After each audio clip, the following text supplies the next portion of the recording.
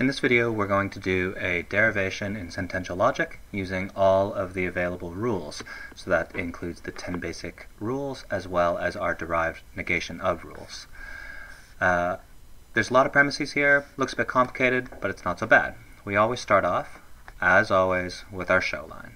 Show P arrow bracket Q or not S. Now, I actually have two ways to proceed here. Because I have all my rules, I can always provide sort of an entry to the question by using brute force, which means I can just assume ID and immediately begin from there. So that's what I'm going to do. Now here I get AID, but I have a negation of conditional, which I can immediately use the negation of conditional rule on, which says I can affirm the antecedent and deny the consequent. So that's 2 negation of conditional. Now immediately I can simplify this into two nice lines, P and not Q or not S, and that is line 3 simplify and line 3 simplify, and then I can see immediately that I can De Morgan's this. Why? It's the negation of an or, so I get negation Q and not S, and that is 5 De Morgan's. Now I know I can simplify this, but I'm just going to sit on it for now. I'll simplify it later when I need to. So I haven't actually even looked at my premises, I just broke down the show line. Now just to sort of compare, what would happen if I actually did a standard breakdown? Because you might say, wait a minute, why didn't I do an assume CD? Well, it turns out it actually doesn't matter. If I had done this proof using a mixture of sort of my old breakdowns, I would have gotten the exact same information.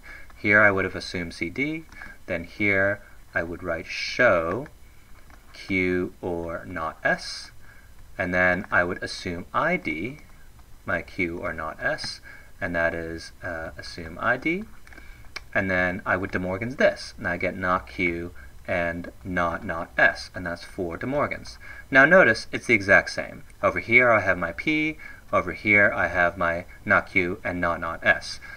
It's the exact same as over here where I did it the brute force way.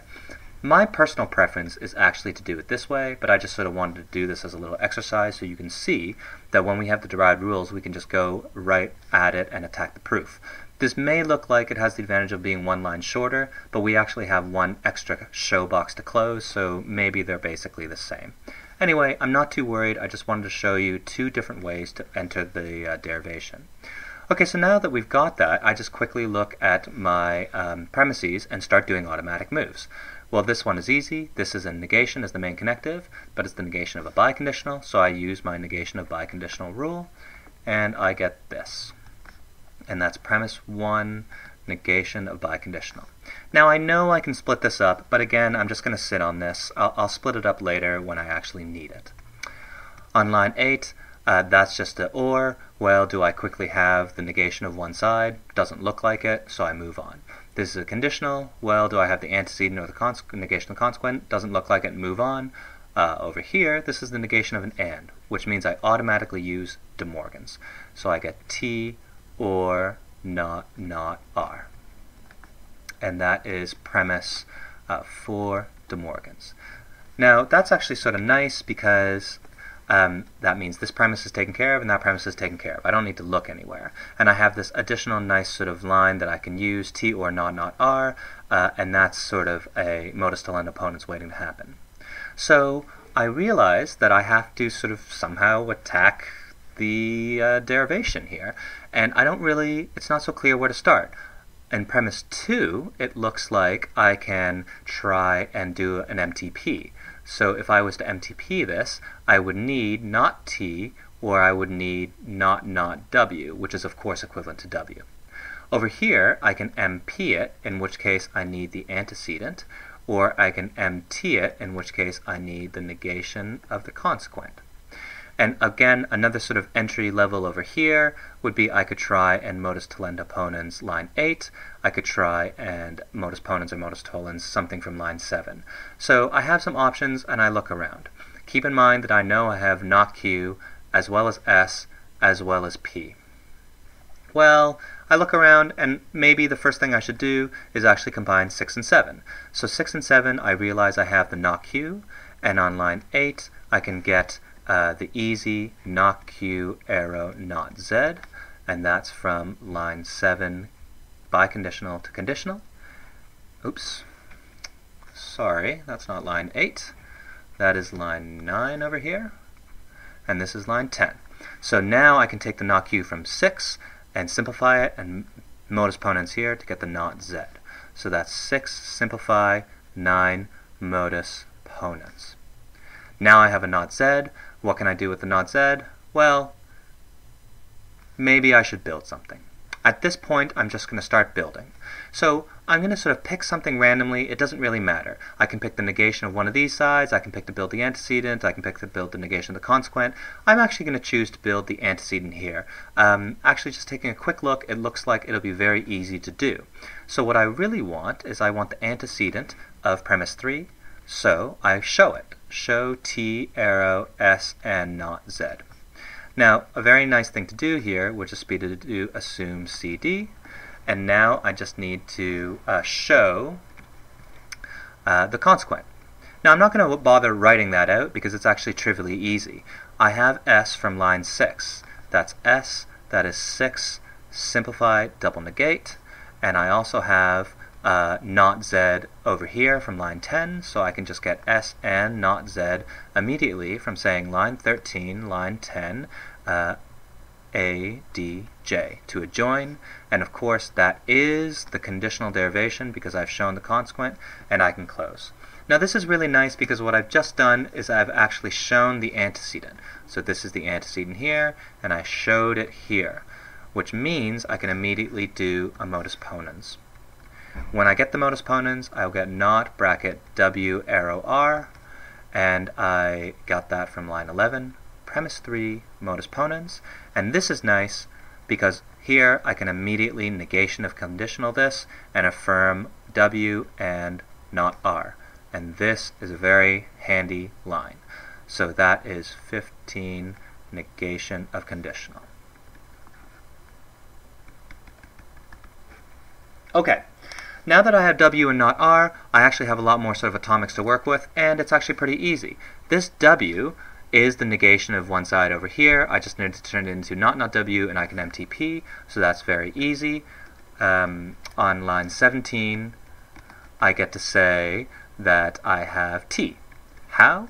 I took 16, I simplified the W, I double negated the W, and then I took premise 2, and I MTP'd. Now this is great because now I've used premise 2, I've used premise 1, I have my T. Now it's just sort of a very sort of simple game of trying to sort of figure out what I can do.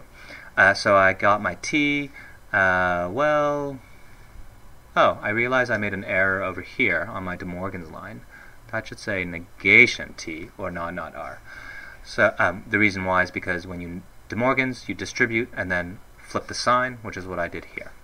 So now this T will MTP with line 8, and I get not R. How did I get that? 17.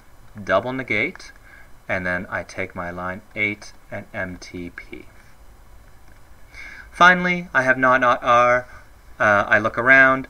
Well, on line 16, notice that I've flagged the lines which I think are important, so I'm actually sort of shortcutting when I look for things. I realize I have not R on 16, so that's not R. That is 16 simplify, and of course this with line 18 is an indirect derivation because those are contradictions. Box and close. So, one thing interesting about this proof is really that I could have started in one of two ways, and it doesn't really matter. The key thing about this proof, the only tricky step, is right here when I realized that I had to show the antecedent of this premise, and I showed it here. Showing it is actually quite easy. That's not the hard part. The hard part is knowing to show it. How did I know? I was basically stuck. I had a bunch of premises and lines that I couldn't do anything with, so if I have a conditional, the way to get out of the bind is to show the antecedent. I could have also shown the negation of the consequent, which would have just been show W arrow R. That also would have been quite easy, and then the negation here for the MT, I could have done an easy negation of conditional and the proof would have solved. So, for an exercise, if you want to try something different, instead on line 11, you could show W arrow R, which is the negation of the consequent of premise 3. Or you could actually try something different and you can go for the modus tollend opponens. You could have actually shown not t, or you could have shown w. These would have allowed you to MTP premise 2. This one allows you to modus tollens premise 3. There is another option here. I think it's down here on line 8. You could have also tried to show t, or you could have tried to show not r. These would allow you to MTP line 8. So, whenever you're stuck, you're basically looking to use one of your rules to access the parts, to break down a line or a premise, and that gives you the guidance for what you want to show. You can show anything, so the temptation is just to sort of go a little crazy and show random things, but you need to think a little ahead. Here I chose to show the antecedent, but I could have shown negation of consequent, I could have gone for this MTP of premise 2, I could have gone for this MTP of line 8. It turns out that the proof will solve no matter what you show, so the suggestion is try it a bunch of different ways until you're comfortable with this move. Okay, that's the derivation. Good luck.